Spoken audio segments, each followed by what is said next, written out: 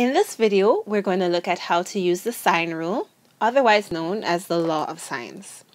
And what the law of sines states is that the sine of any angle in our triangle over the side across from it will always be equal to each other.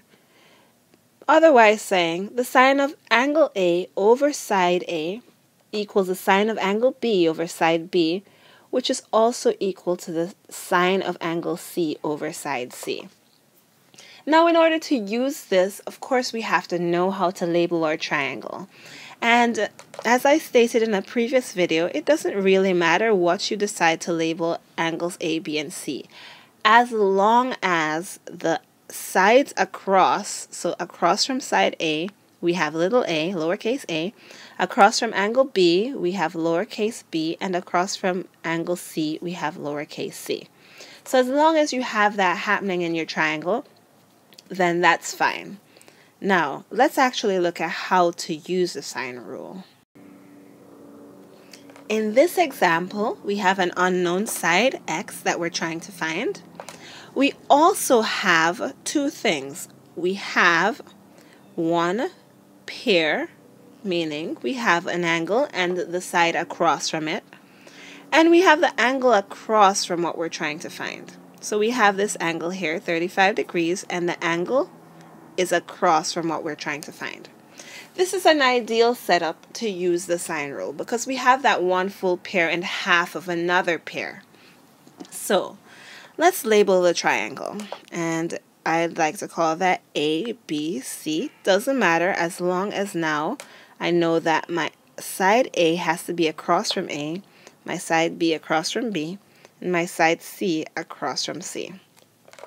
Now that we have that, we really only need to deal with two pairs. So which pair do we have? What pair do we have? We have both A, big A, and little a. What else do we have? Well, we have angle C, and we're looking for side C. We're looking for side C. So we have one full pair and half of another pair, and we're looking for to complete that second pair. So that means we can set up our sine rule as sine A over A equals, we can totally skip B because we don't have anything there. We're not looking for anything there. So equals sine sine C over C. We don't care about B because, again, we don't have anything there and we're not looking for it. So now we can now plug in our numbers into our rule, and we get that sine of angle A, which is 40, and make sure that you have the angle with sine and not the side. Sine 40 over side 10 equals sine of C, angle C, which is 35, over our unknown, which is x. We have two fractions that are equal to each other, and we're looking for an unknown, so that means we can cross multiply. And on the left side, let's say I have that first. So on the left side, I have x times sine 40 is equal to, and on the right side, I can have 10 times sine 35. Now, at any point you can simplify this, but I like to see everything as accurate as possible, so I'm not going to simplify anything until the very end. Now, we're trying to isolate the x, so in order to do that, I would have to divide both sides by sine 40, and that will get us to isolate the x on the left side. So now I'll have x is equal to 10 sine 35 over sine 40.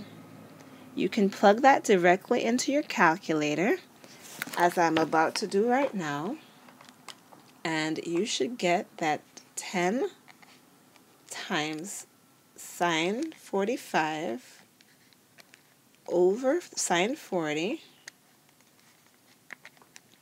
is equal to 11, approximately 11. And that would be your second side here, your x. X is equal to 11. Well, the sine rule can also be used to find a missing angle. The same things that we spoke about earlier applies. So in this case, what do we have? Well, let's label our triangle first to see. A, B, C. And we have across from A, B, across from B, and C across from... Yes, sorry, the sine of B over B equals the sine of C over C. Why am I completely ignoring A? Well, I'm completely ignoring A because we don't have the angle, we don't have the side, we're not looking for the angle A, we're not looking for side A. So the only things that are relevant is our two pairs that we have information for and we want information for. So now we can plug in and see what happens. So we have sine of angle B, which is something that we don't know, so let's just call it B, over side B, which is 19, equals sine of angle C, which we have here as 40 degrees, over side C, which we have as 14. Now that we have that, two fractions with an unknown in it, we can cross multiply. So on the left, we have 19 times sine of 40 will give us 14 times sine B. Ultimately, we're trying to isolate the B, but before we can isolate the B, we need to isolate the sine B. So we can divide both sides by 14. And we'll get that sine B is equal to, and you plug it into your calculator as I'm about to do as well, sine B equals 19 sine 40 over 14. And that gives us that sine B is equal to 0.872 approximately. Now at this point, we want to get rid of our sine. Right now, we know that sine B is that value. So in order to figure out what B is, we have to do the opposite of sine. So we're doing inverse sine to both sides. And when you do inverse sine in your calculator, the buttons are second sine 0.8724, and we should get that the inverse sine of that value, 0.8724, is equal to 60.7 degrees. So our angle B is approximately equal to 60.7 degrees.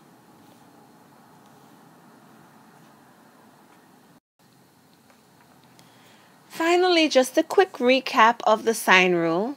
The sine rule is used whenever you have a full pair and you're looking for half of another pair. And again, just really quickly, what do I mean by a full pair?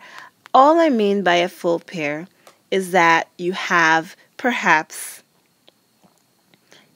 angle A and side A. So you have a full pair and you're looking for half of another pair. So that would mean, for example, you have B and you're looking for a little b. So whenever you have something like that, you are able to use sine rule.